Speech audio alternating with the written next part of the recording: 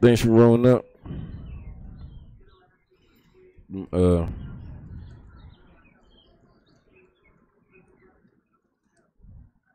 Twisting one of my what is this afternoon spliff joints. I ain't even got the blunts on me right now. But this watch, and come November, voters in Cripple Creek now will be deciding on legalizing recreational and medical marijuana in that community. Besides that, Cripple Creek. Hold on, where are we at? Did they show? Okay, Colorado. We in Colorado. Watch, and come November, voters in Cripple Creek now will be deciding on legalizing recreational and medical marijuana in that community. Besides, Ashley Portillo spoke to those for and against it.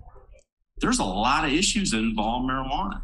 Sheriff Jason Mikesell, one of the many to speak last night against the city's proposed ordinance. Here's the biggest issue we have in Cripple Creek. We don't have the resources here to deal with the behavioral health issues, the ambulance services. You have 2 ambulances. On July 25th, the pro-marijuana group handed over nearly 400 signatures to the city clerk's office to get the ordinance on city council's agenda. There was a line that imposed a 5% excise tax. Well, right there, we cannot make that decision. That's a Tabor violation. Councilwoman Melissa Trineri said the ordinance was rejected because any taxation is a decision for the voters and residents like Alex Best. I was able to sign the petition. Those for the legal. So hold on. Yeah, why wouldn't you put the ordinance up for the citizens to vote then? Instead of just saying no, just put the shit up and let the people decide. Legalization of marijuana say it'll generate more revenue to take pressure off of casinos being the main source. The casinos did get hit hard during the pandemic, being closed for a while. The ordinance stating all revenue from the excise taxes will go to the general fund, and city council will be directed to use 25% of tax revenue to promote marketing for Cripple Creek. Having more tax money, hopefully we can regain some of those events that bring a lot of people into town, and that'll help small businesses. A big decision for the small town later this year. If it does pass on the November ballot, then council would have their work cut out for them.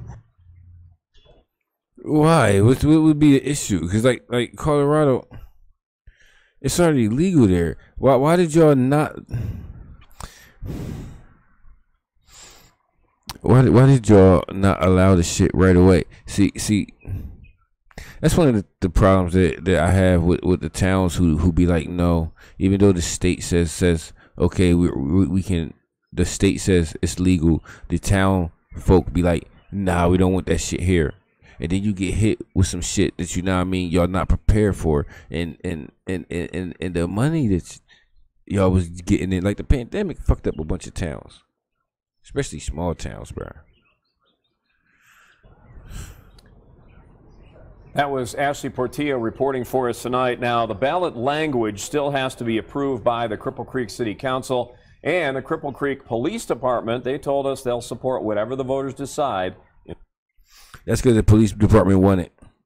The police department won it because that's going to be tax money that they can use to, I guess, big up their force or some shit like that. Which I'm always against. I'm always against any police getting any kind of weed money, because they've been fucking arresting niggas for weed for the longest. But I mean, I'm just a stoner talking shit on here.